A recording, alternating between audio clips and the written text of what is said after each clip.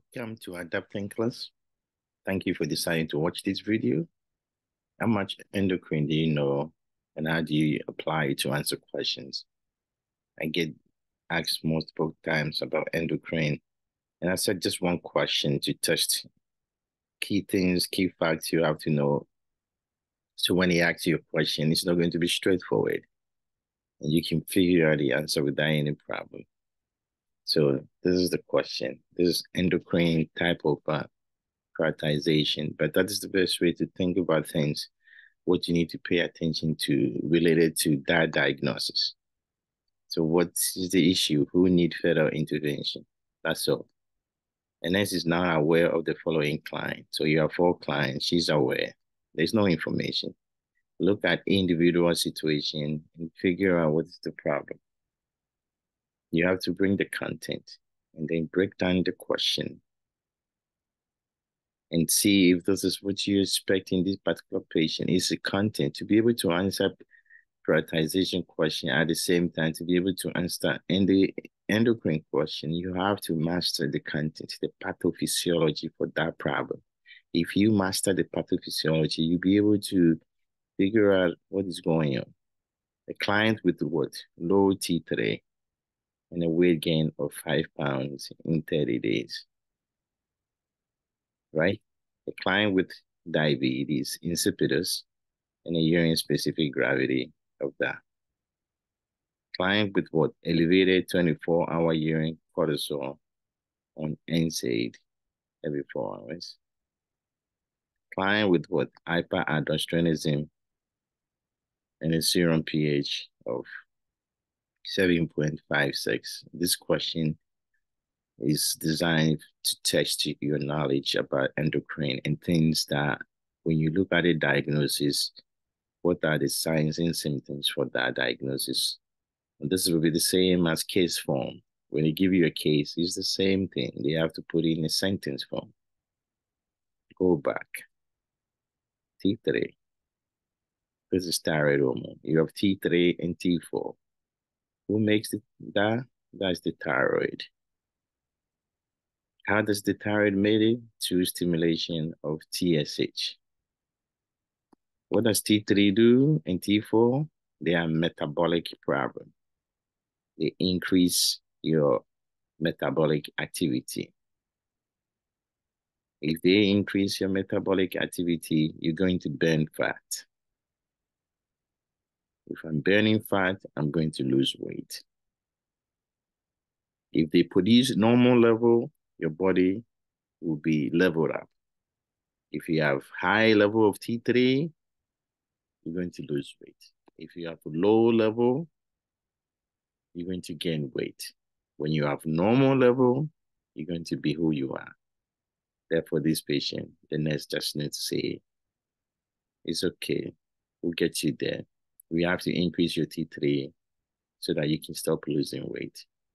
But it's not a priority. That's what you expect in a low T3 patient to gain weight. So this is gone. Breaking down the question. Diabetes insipidus, urine-specific gravity of that.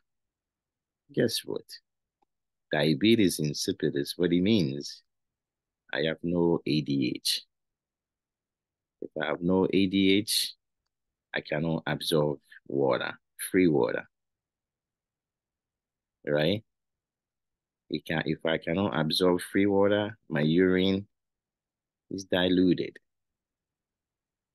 If my urine is diluted, my concentration, which is specific gravity, is going to be low. What is the normal? 1.003, 1.030. If you're low, you're going to be less than this. And this is less than that. It's okay. A client with elevated 24-hour urine cortisol on NSAID every 4 hours. Think about it. Elevated urine 24-hour cortisol means if cortisol is elevated in your urine, it's a diagnosis of Cushing disease or syndrome. This is what we use to make the diagnosis. What is one of the side effects of Cushing is ulceration, gastric ulceration. And you're taking NSAID every 4 hours, we have a problem. You shouldn't be taking NSAID. So this one, we got to intervene in some form of shape. We got to look at the last one. And the last one, client with hyperaldosteronism and a pH of that. What is the problem? Yes, high level of aldosterone. High level of aldosterone is the diagnosis of Crohn's disease. When aldosterone, what does he do? He loves sodium and he hates potassium. I'm just using content. Things like when he mentions something, you got to say a few things about it. That means you've learned the thing. If you can't say three things about the problem, it means you don't understand it. So aldosterone is a Crohn's disease. When it's elevated, sodium, what does aldosterone do? Retain sodium and water as the water follow and potassium go down. Your body does not want to lose this potassium. There's more potassium in the cell than outside. Now you have hypokalemia, where your body said, no, I got to push potassium in. So you out of the cell into the surrounding fluid, which is the serum. So the body push potassium into the surrounding fluid, that's the extracellular or serum, and then you will end up having high potassium. But you got to balance it out. The plus, the body starts to push H plus inside the cell. So you lose H plus and you get potassium because aldosterone is getting rid of it.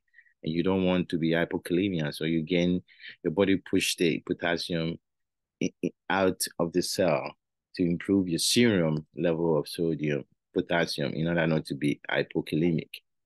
If you get rid of your acid, your bicarb increase, bicarbonate. So if you're losing acid, you're gaining a base. Therefore, I expect your pH to be this. This is normal.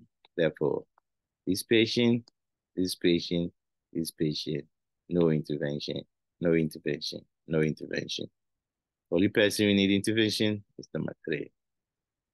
This is the way you answer question. This is the way you break it down. There's taking strategy.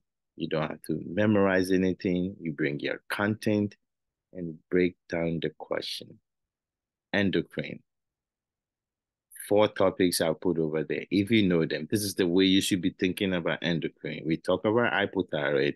We talk about a DI. We talk about what? Yeah, Cushing. And we talk about Crohn's in one question.